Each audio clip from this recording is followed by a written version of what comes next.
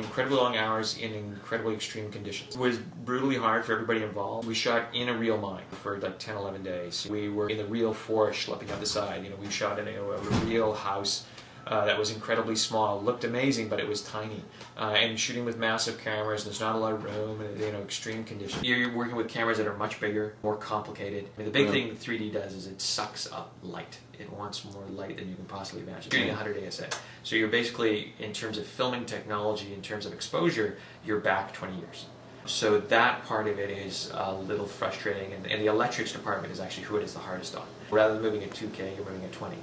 You're moving, big, massive lights, and we're, I'm shooting underground, and that's what you need in order to generate the light required to make it look dark.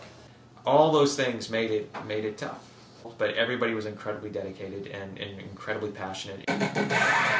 You design the movie to have 3D crescendos. You don't want every single shot to be, woo! You don't want every single thing to be coming in your face, because then it doesn't mean anything. You literally design the sequences to feature as much depth as possible. You're really feeling the world. You're putting the audience into the environment. And then you're building up to the 3D crescendos, the moments where things do come at you, the moments where things do lean out into the audience, where you can press into the audience so that it has maximum dramatic impact.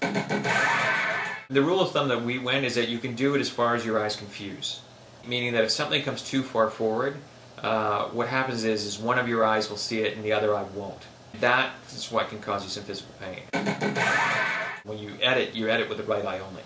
Then you put it together with a 3D, and then you start seeing what the stereo images are. We have this helicopter shot, comes around, the camera comes up and then swings around and pans following a police car across a bridge. Well, when we cut that in, because we cut with the right eye only, when we saw it in 3D for the first time, the left eye swings around and hits the skid. So you're seeing the skid of the helicopter. So at the end of the shot, you're like, whoa, what is that? Because their left eye is seeing this giant skid in the frame, and the right eye is not seeing anything. So we then trimmed the shot back and then lined it up. We could see 3D live on set, and then in post-production, we couldn't play it back on set. We have to play it back the next day, but we could certainly watch it live on set. You could see exactly what you were getting. You knew how far to push things, how far to, like the hand hanging over the counter, how far out we could put it into the audience. But for that shot, we had to know where we were going to cut out of it. The next shot, you have that, the 3D is way out here, and the next shot, everything's way back. So that's why that shot dissolves to the next cut. We knew when we shot it that it had to dissolve to the next shot. The stereographer is constantly watching it in 3D. Usually we'll watch like a take or something in 3D, and then other times I'll just focus, depending on what the shot is. If it's more dramatic, then I'll just focus on the actors and just watch them. And know that the 3D is being taken care of by the stereographer. You've seen all the dailies in 3D, so you understand what it is. So we cut it in 2D, conform it in 3D, watch it in 3D, and then go back and tweak it. Shooting on digital technology allows you to correct all the old imperfections that 3D would have, the misalignments, the things like that would cause physical pain when you'd watch it. If the movie was more than 10 minutes long at the theme park, it would try and rip your brain in half. We don't do that anymore. We want to go through this film, every single frame, every single shot, frame by frame, making sure that everything is going to give you, maximize the 3D, but at the same time give you the most pleasurable viewing experience.